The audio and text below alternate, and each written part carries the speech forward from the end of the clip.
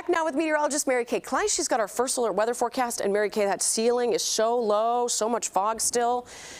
I'm getting too used to it.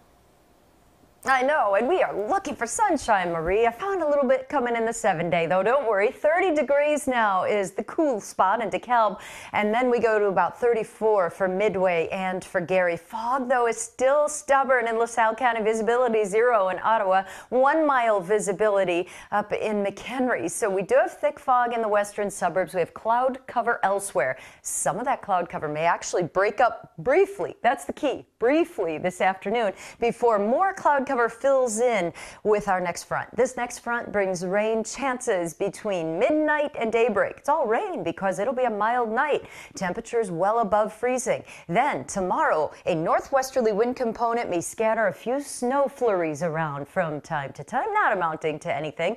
But yes, the cloud cover fills back in tomorrow with those scattered flurries. So here's what we expect the next 12 hours. We stay cloudy through lunch.